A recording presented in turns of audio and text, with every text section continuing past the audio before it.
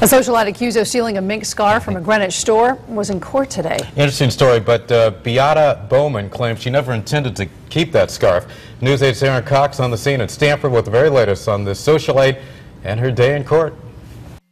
A lawyer for the socialite says this was not shoplifting. It was a simple mistake, adding, if she wanted this $11,000 scarf, she can afford to buy it. This is what an $11,000 scarf looks like. Here's the evidence photo showing the mink-trimmed Italian wrap.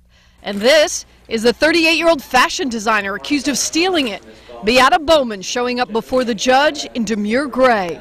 She's holding up. She's very upset about this whole incident and obviously not thrilled about all this media attention. This is Beata Bowman's booking photo. She's usually pictured in society pages, but last week she was arrested for shoplifting.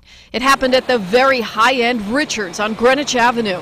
Store security reports seeing her put the scarf in her bag and then walk out without paying. Her lawyer says she got distracted while shopping, forgot she even had the scarf and strolled up to Starbucks.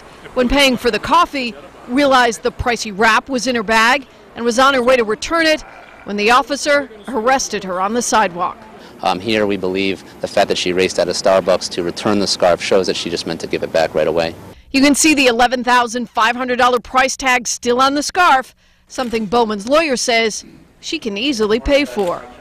Can she afford an $11,000 scarf? Absolutely. I mean, I don't know if she would actually buy it, but she can afford it. She's a very successful fashion designer. Beata Bowman is Polish and she's not a U.S. citizen, but her lawyer doesn't think this shoplifting charge will have an impact on her staying in the U.S. Reporting on the scene in Stamford, I'm Aaron Cox, News 8.